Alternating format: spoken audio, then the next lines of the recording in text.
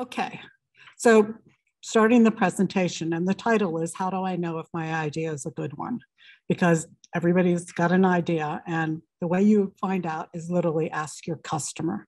You don't want to just talk to yourself or believe what you think is true.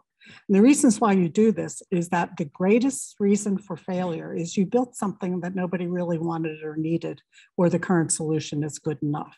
So this whole thing is about preventing that from happening, from you wasting time and money. So if people do this at all, they do it wrong. They go around, they have wireframes or whatever, and they show people and say, what do you think of my idea? Or they talk about it. So already you're off track. So what customer discovery is, there's the right way, it's called customer discovery. And this is now built into the lexicon of all entrepreneurship, probably driven a lot by the National Science Foundation in their program about trying to get all this great research our taxpayer dollars are paying for to get it out onto the market. So I'm going to tell you how to do it the right way. So customer relationships are in 3 phases. The first one is customer discovery. And it's just very simply, are you solving the right problem? Validation comes later, and this is where most people say that you think, oh, I know I'm solving the right problem, and here's how I'm solving it. What do you think of it? And of course, the last thing, the most importantly, is actually getting customers. So I'm going to just focus only on customer discovery today. So what is it? What is the pain or problem that people are experiencing? Who, this is going to be your buyer or your users, is having the problem? How bad is the pain? And so what I say, if you go into a doctor and you say, I've got a pain in my stomach, they always ask you on a scale of 1 to 10, how bad is that pain? And you're looking for pains of 8, 9s, and 10s, where it's really a big problem. So how are this who currently dealing with it? Whatever they're doing, that is the competition, even if it's doing nothing. However they're solving it or tried to solve it is the competition. So what you want to do after you find out how they're solving it now, or what they tried to do, how's that working for you?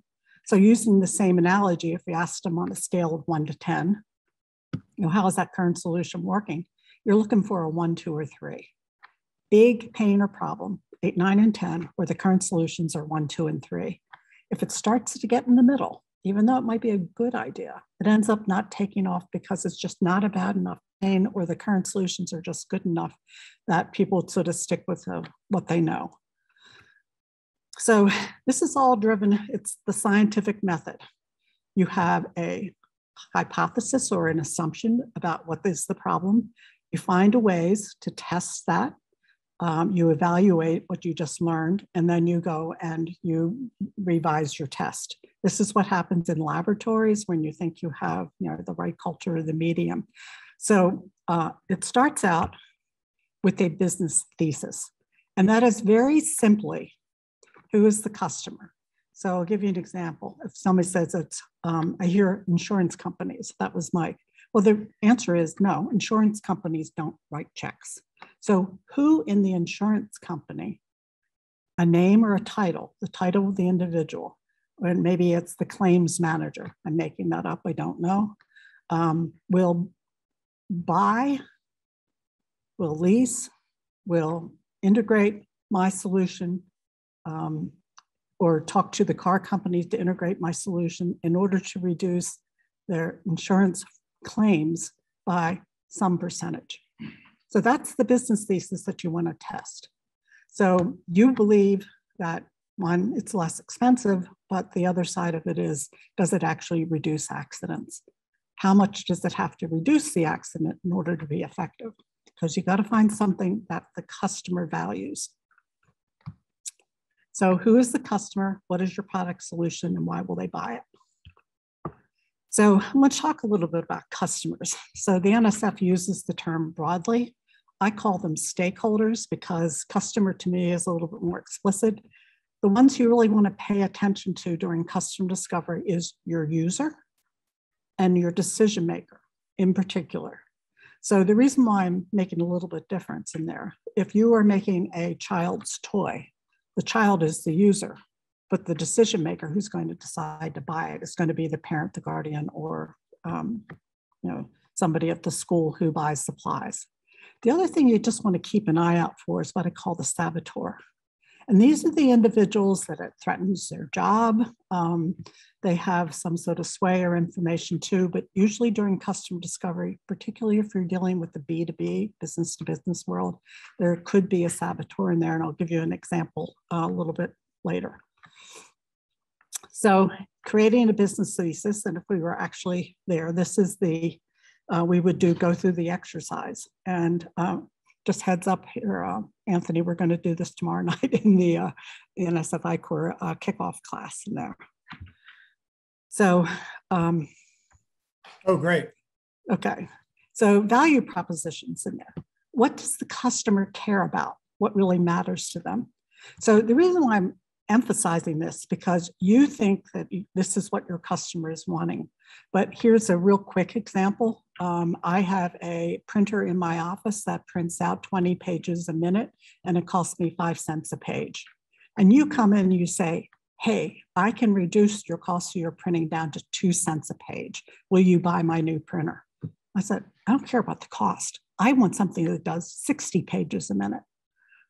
Because my value is speed, whereas what you're selling is cost reduction.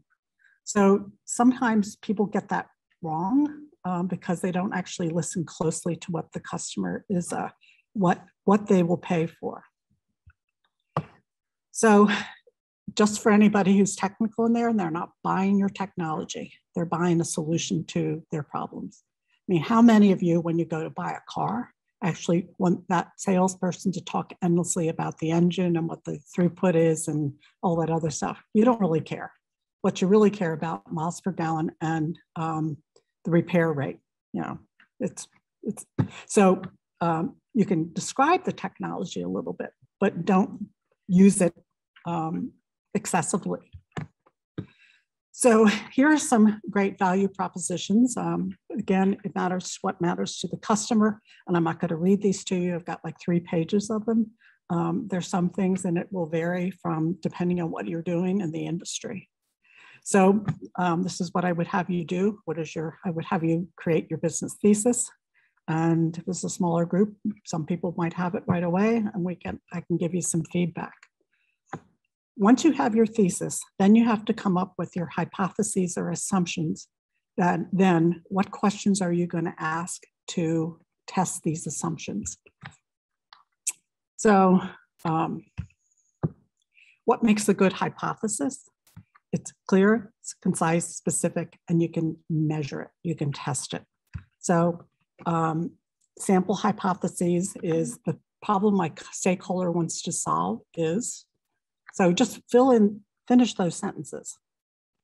So there's different examples you can use. You don't have to use them all, but just a way to think about it in order to get this done. And then what you need to do is think of the possible customer segments and specific stakeholders.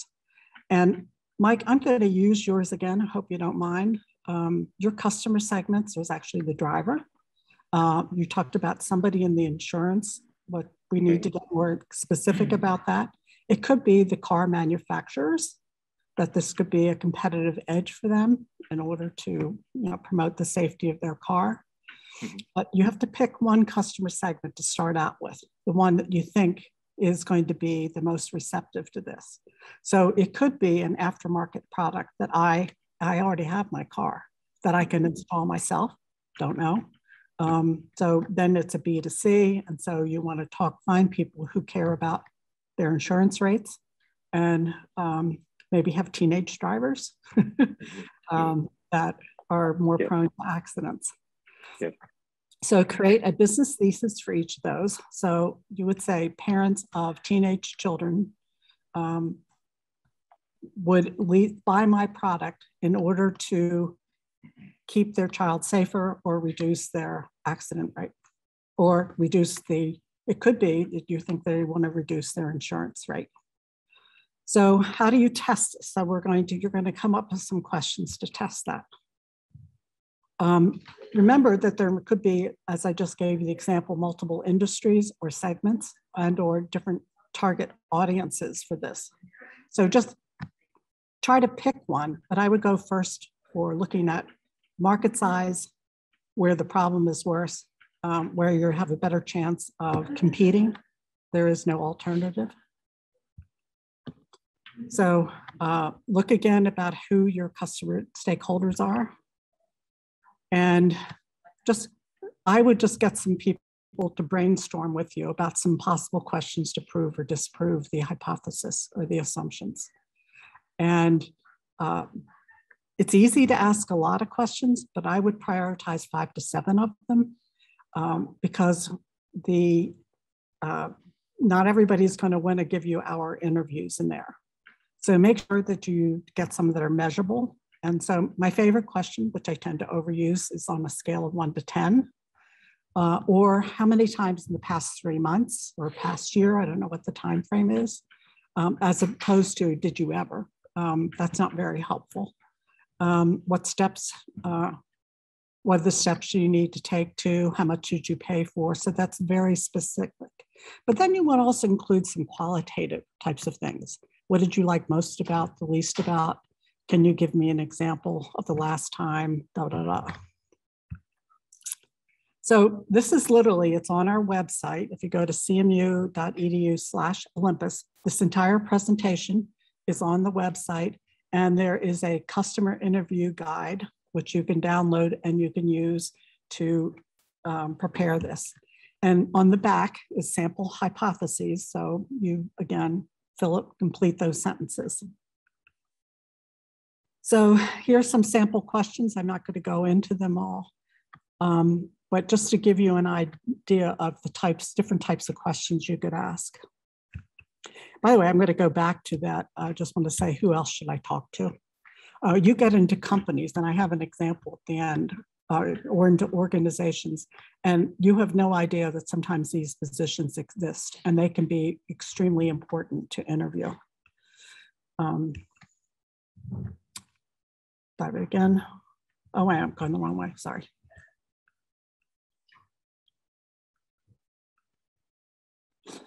So starting out, you want to warm them up a little bit. So I would ask them about their job title, position, or how long they've been in the job. Or they've been there 10 days, 10 years. That will give you an idea of the expertise or the experience that they're bringing to the table. I don't really count that as part of the 5 to 7 because you just want to know a little bit more about it.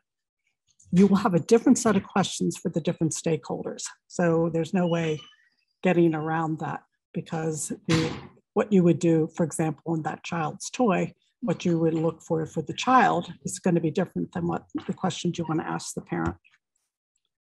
Avoid the have you ever, because that's simply a yes or no. You don't learn much. Just when was the last time is actually much more helpful. And the other question to avoid is, would you? This has tripped up major marketers. Coca-Cola made this mistake when they were going to announce a new brand. They asked people, would you? And people said, sure. And then nobody did. This great team, and they had a service for students on campus, and they went around and interviewed CMU students, Pitt students. They went down to Chatham, they went to Point Park, and they asked all these students, would you? 90% said yes. And when they launched it, fewer than 10% did. So what you want to do is this was an app. So what you wanted to do is actually find out if they have what they have done in the past that may be indicative of what they would do in the future. Okay. Then here's the exercise and who to interview. Look for your buyers, decision makers, users, and influencers. Careful of what I call subject matter experts. They are not necessarily your buyer or user. They may know a lot about the field. It's like I will talk about it like professors or faculty know an awful lot about robotics, but they're not the ones who are, if you're not designing your product to actually be sold to faculty, they are not a user or a buyer, but they might know a lot about the industry, or more importantly, know people in the industry. So I think, Mike, you again had problems of where to find them.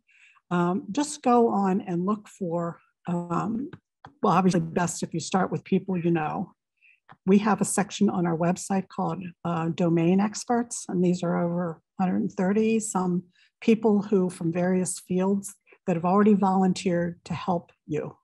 They're going to give you a half hour of their time, no charge, particularly for the lawyers, but they come in over 40 different industries. And so they've already signed up to help, and they can be helpful.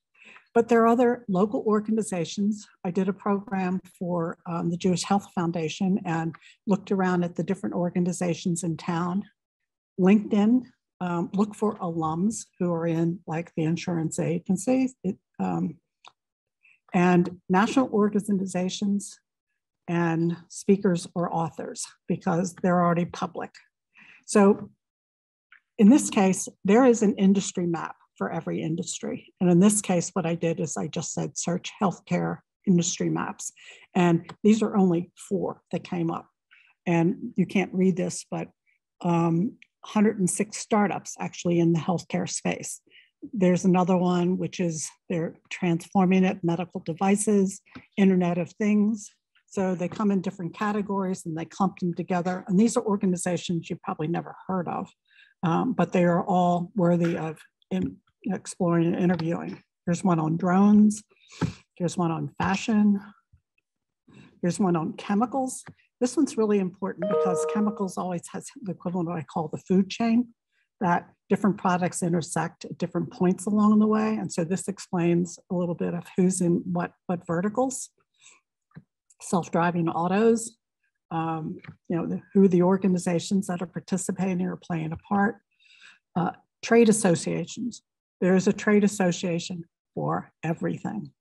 And if you look down, they have members, and they also have associate members, and these are the ones that maybe suppliers or indirectly are involved, but they usually have the names of the company, and often they have a contact name. And this is publicly available. Here's something on batteries. We've had a couple battery startups in there too. And as you can see on the right-hand side, you can see the alphabetical list. I'm into the L's there. So I only got half of the list of the individuals. Here's one on payment systems. Here's one on smart traffic, societies in the medical field.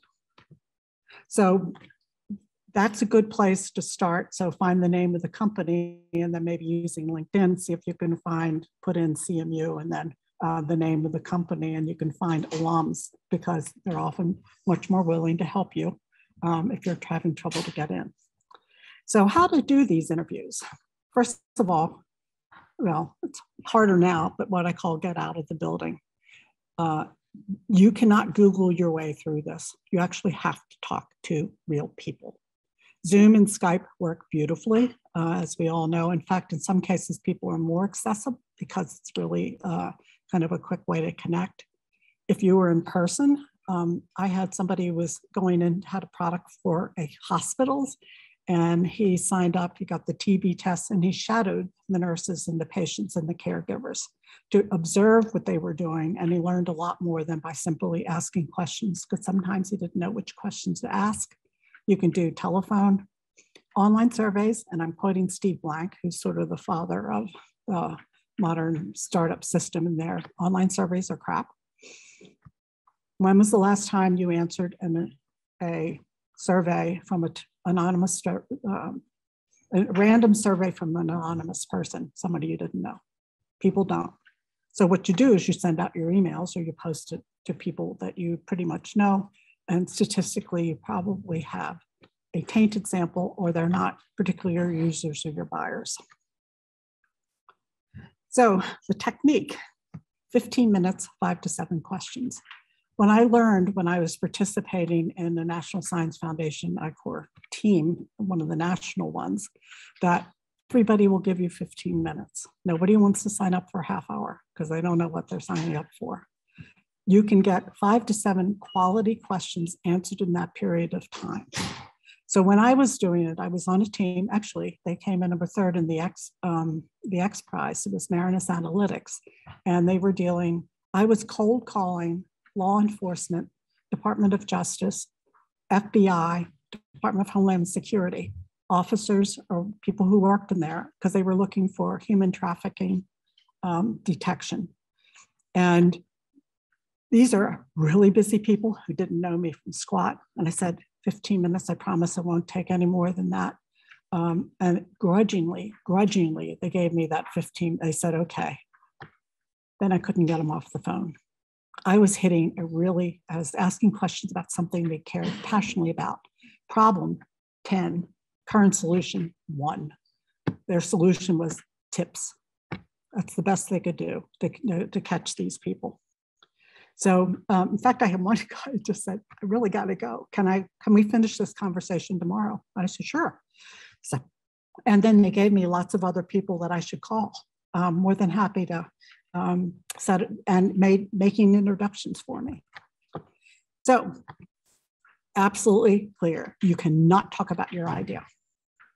This is 100% focused on the customer's problem, not your solution. You'll do that later. But as soon as you start to talk about your solution, you have skewed the conversation. You are, as they say, leading the witness.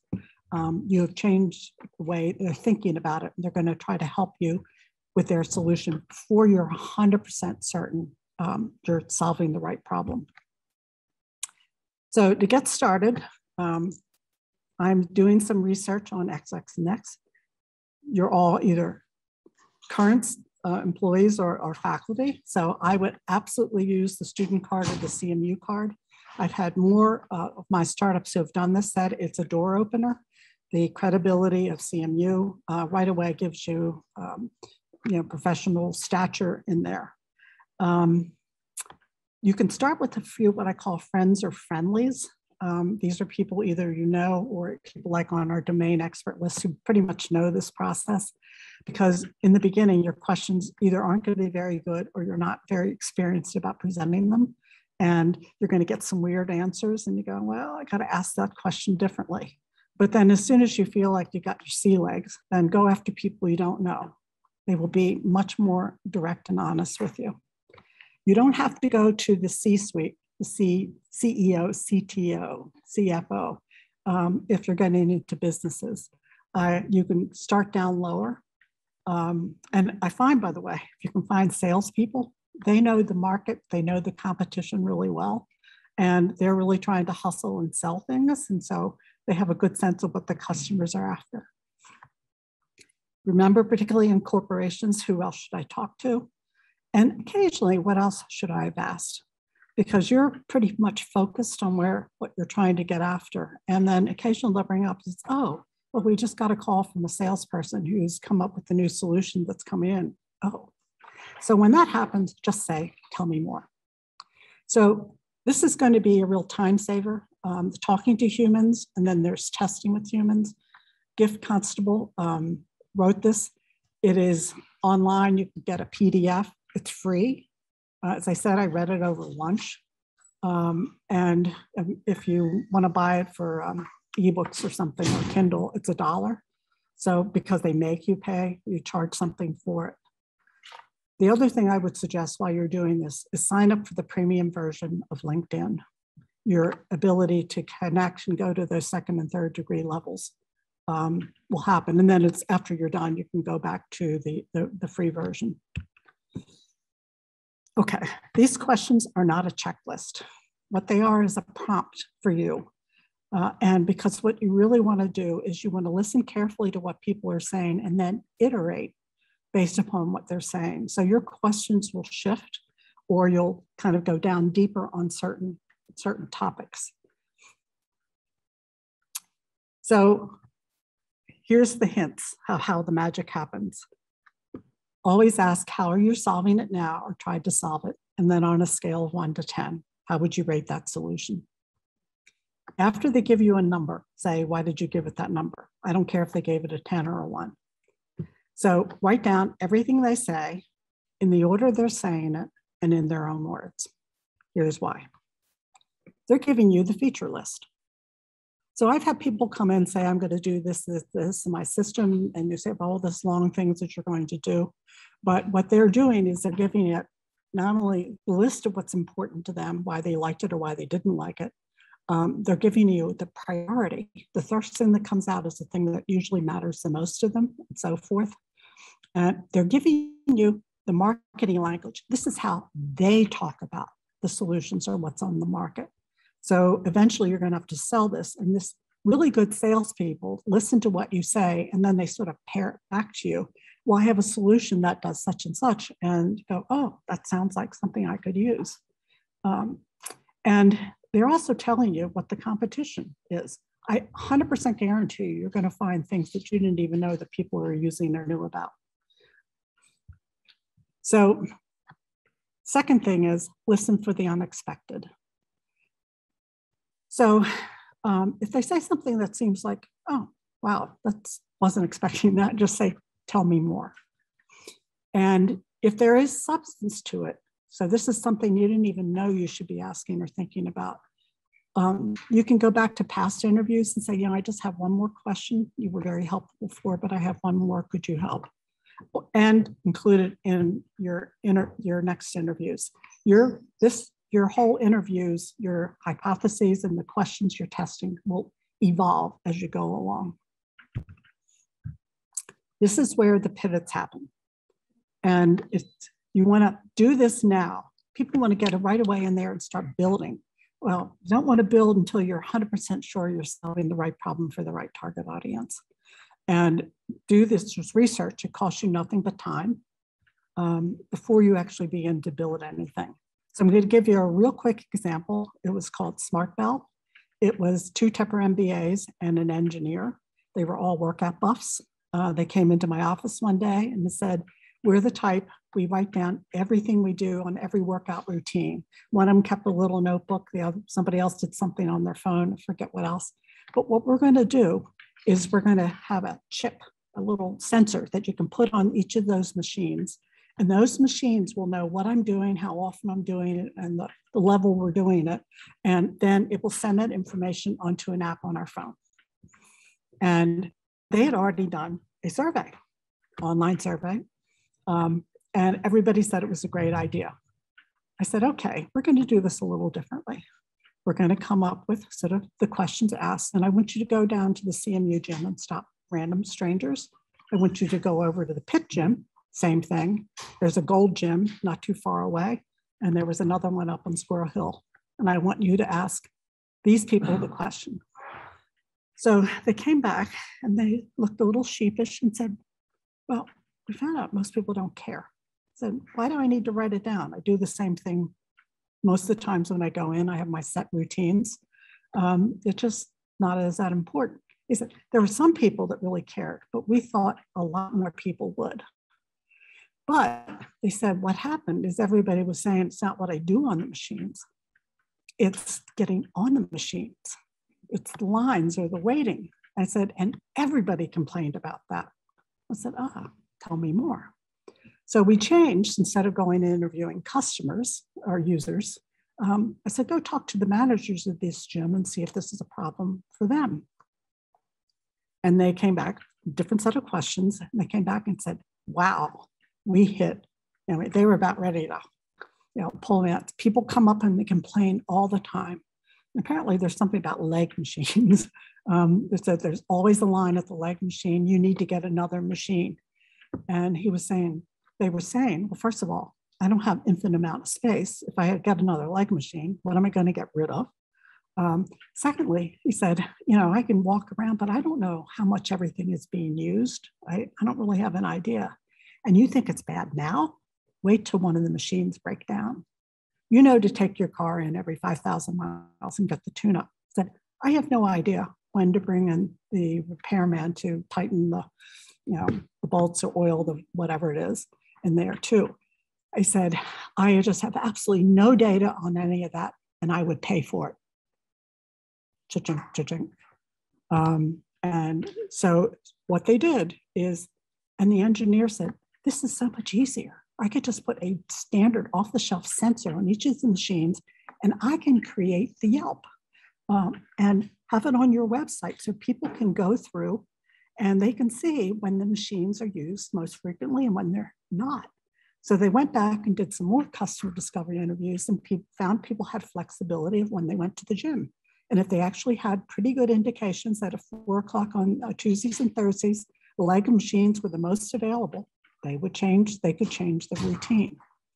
So, and the gym managers loved it. They said also this would be really good for attracting and retaining customers because they would get better uses of the machines. So hopefully I'm convincing you that. So they did a total pivot without building one single thing. Total pivot. So here's a real quick case study. It's called Risk Call. It was for a smartwatch that the patients wore that they could call the nurse from anywhere, not just by the call phone, the call bell that's tethered to the wall next to the bed. And the nurses had a similar one that they could see the patient in 32B needed help and the type of help. There was also a nurse at the nurses station. There was a tracking the number of calls that came in. This came up because he himself had been in the hospital and he had tried to call the nurse at night and the nurse didn't come. He got out of bed and tried to help himself to actually go call for help. He fell and he hurt himself, happily not seriously. And he said, you know, this was pretty bad. I just wonder how big a problem it is. So here's his business thesis is the customer for hospital administrators, very specific people, would lease the smart call watches and response time tracking platform in order to reduce the number of injuries patients incur when not responded to.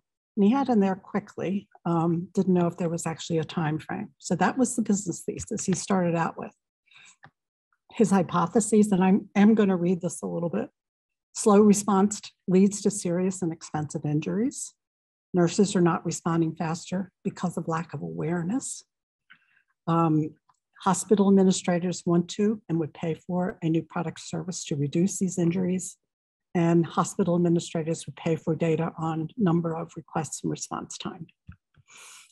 So target segments were hospitals and nursing homes, potentially.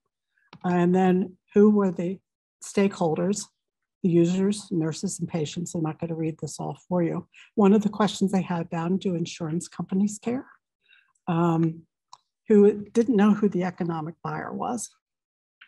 Potential saboteur could be the IT people because they don't like putting in new systems. But he did use industry data. This is where Google can work to learn the size of the problem.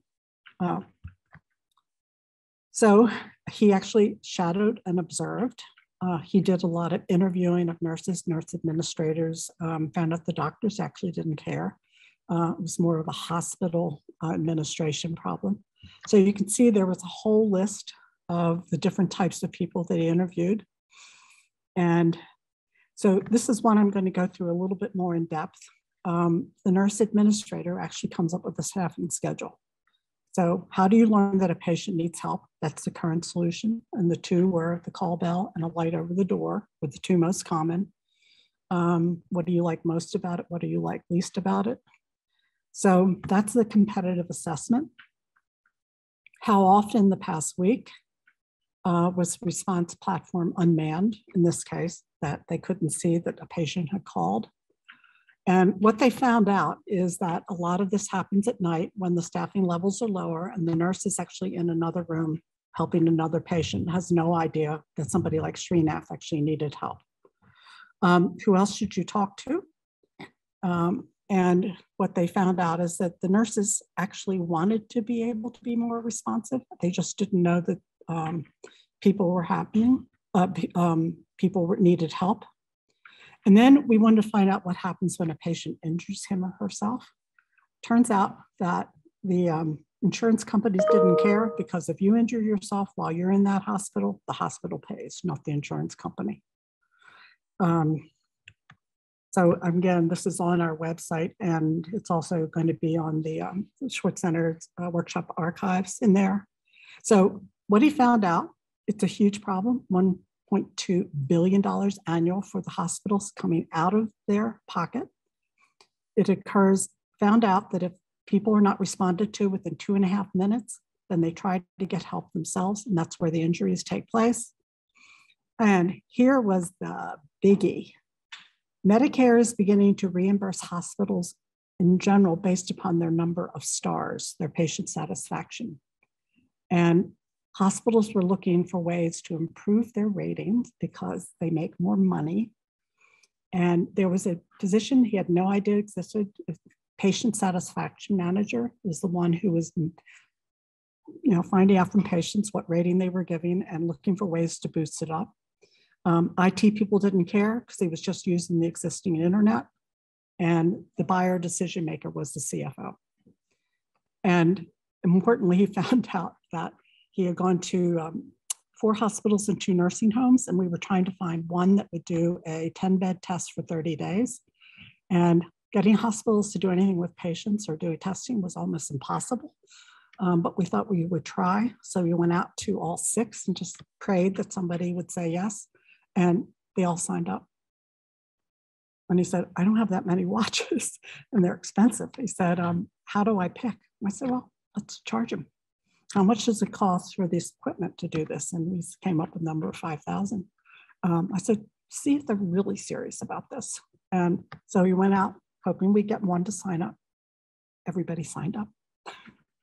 So my conclusion was we didn't charge enough. But on the other hand, we weren't trying to make money. We were just trying to validate that somebody cared enough that this was a big enough problem, which, by the way, this is where my first real experience of learning that people will pay for pilots if it really is solving a big problem. So he revised his business thesis. CFO and hospital administrators will lease the watches and platform in order to reduce the cost of injuries that patients occur when not responded to quickly in 2.5 minutes and increase patient satisfaction ratings, which, by the way, I will just tell you in general, I've been doing this longer, it's actually 2000, I did it for the private sector. But I've found when you really talk to companies, they're more interested in making more money than they are in reducing costs. So not that they aren't concerned about reducing costs, but the thing that actually sells a little bit more is making more money. So this is the, how many do you think you need to do to feel reasonably confident that you're finding product market fit? And I'm going to call on Fun Guy, just throw out a number. Like how many interviews, customer discovery interviews do you need to make? 50, okay. 25? All the way in the back, dinosaur. I was going to say at least 100, so now let's say 250. Okay, well, you're definitely in the right direction. So when I first saw that number, I do this for a living, by the way, and it was at the National Science Foundation, one of their I-Corps programs, where we were one of 30 teams from universities across the country. And I saw that and I said, where did you get that number? And they said, well, we actually don't have scientific proof of this too, but we've been doing this for a long time. And what we have found that those who stop short of 100 end up not quite really knowing their market, not having product market fit. And since I've been looking at this 100, for my teams that have done it correctly, asked the questions the right way and done up to 100, 100% of them have ended up doing something different. So I'm just trying to say this is well worth your time and don't cut it short. Keep notes, assess, modify your business thesis as needed, change your questions. So the benefits, again, avoids the unnecessary pivots, which is usually lost time and money. They're giving you the compelling sales pitch, telling you what it is they're looking for, the value. Prioritize what is most important. So here's a little story about that. I'm drawing a blank on his name too. The founder of LinkedIn, Hastings. He was on a panel. This is like 8 years after LinkedIn had launched and it was being used by millions of people. And he said in the early days, he said, we had 5 features that we thought were essential for the MVP before we launched. He said we had written 4 and we were out of money. So the big decision was, do we launch with 4 or does he go out and raise more money? And he said, which is lost time. He says, and I hate it because every time I do that, I'm giving away part of our company.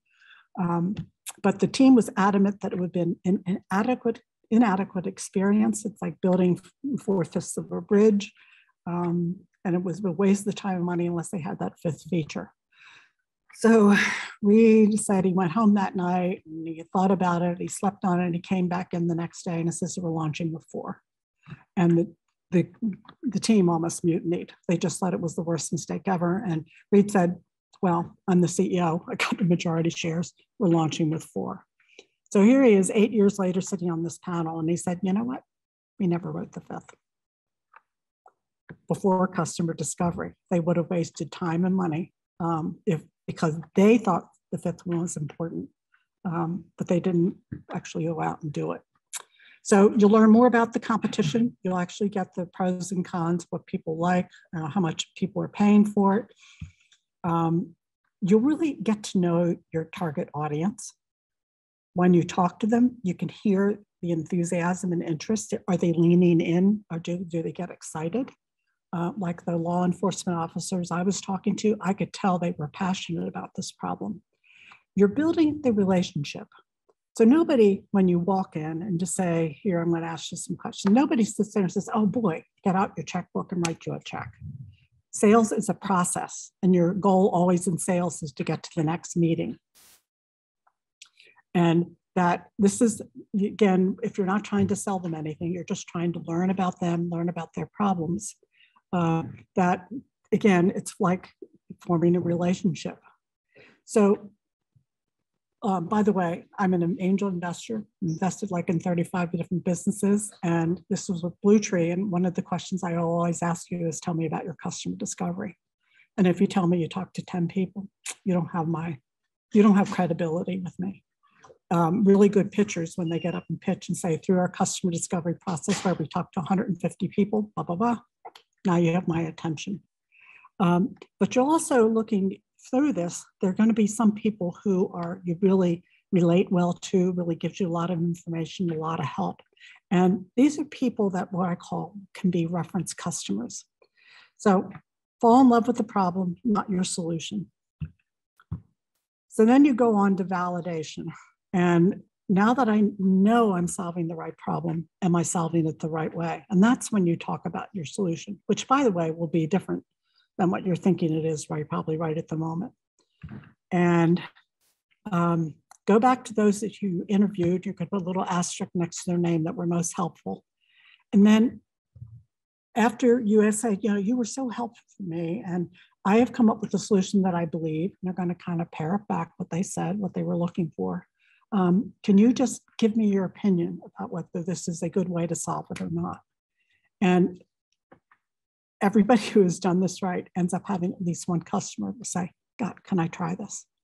So they opt in. You don't have to go convince somebody to do the pilots.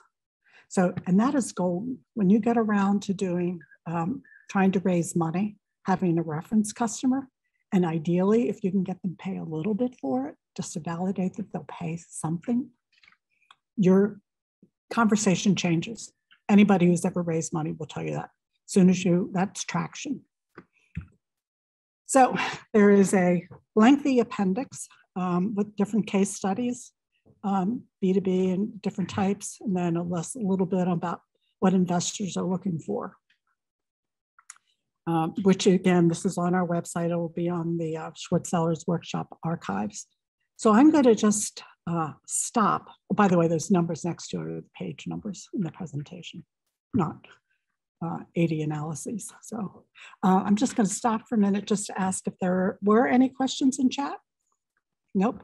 Or if anybody has any questions you want to put in chat, and Allison is going to read them out.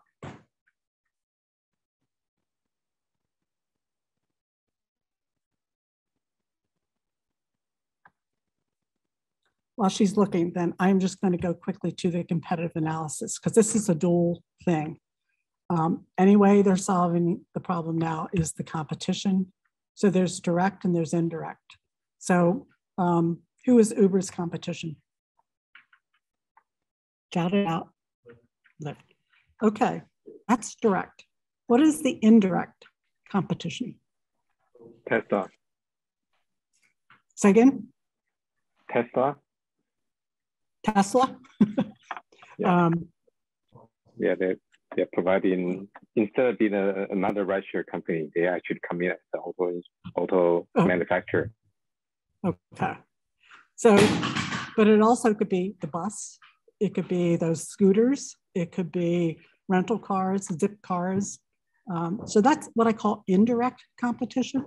They aren't solving it the same way Uber's doing it, but what the problem the customer is trying to solve is to get from A to B.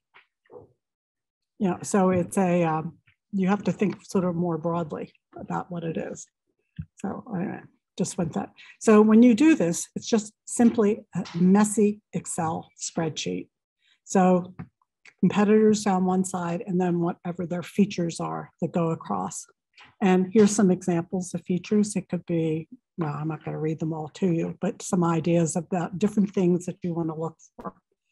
And your customers are telling you this during the interviews about what they like, what they don't like, what's missing, and with past things that they have tried before or are currently using now.